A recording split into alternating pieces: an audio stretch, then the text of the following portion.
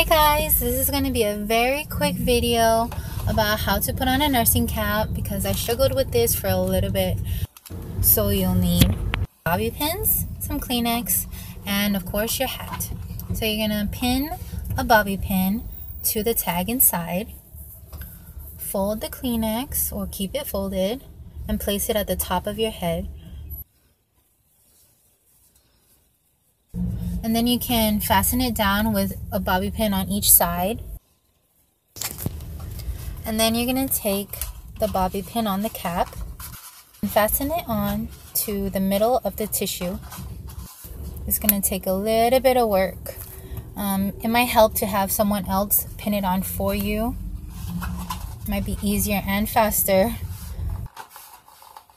Another way you can do it is by fastening the cap to the tissue already, and then just pinning down the sides of the tissue onto your head. Depending on your hairstyle that you're going to wear on your pinning day, you might have to adjust where you fasten it.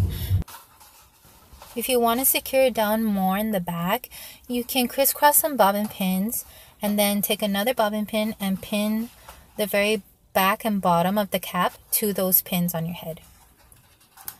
And that's it. Congratulations on graduating nursing school. Bye. See you in my next video.